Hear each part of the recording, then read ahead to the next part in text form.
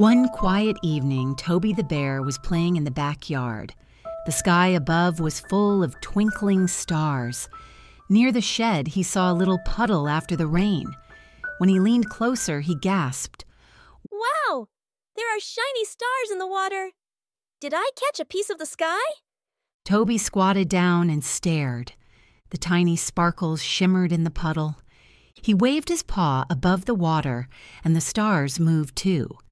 He tilted his head left and right. The stars followed. "They're dancing with me," Toby whispered, eyes wide. Just then, Papa Bear came out onto the porch, carrying his evening cup of tea. "What are you looking at, Toby?" he asked kindly. "Papa, look!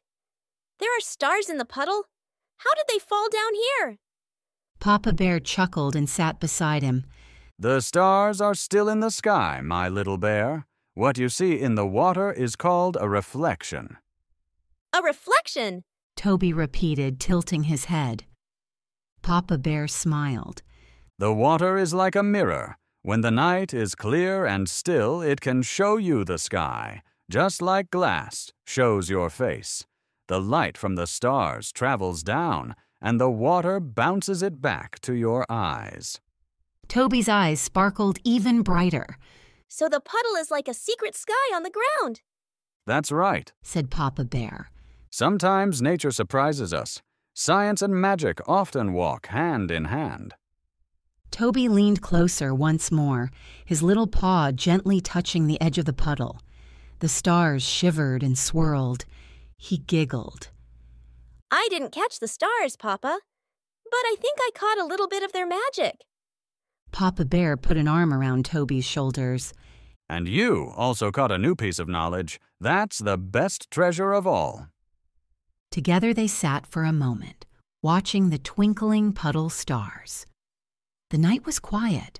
The air smelled of pine and honey. Toby yawned softly. Papa Bear smiled. "Time for bed, little one."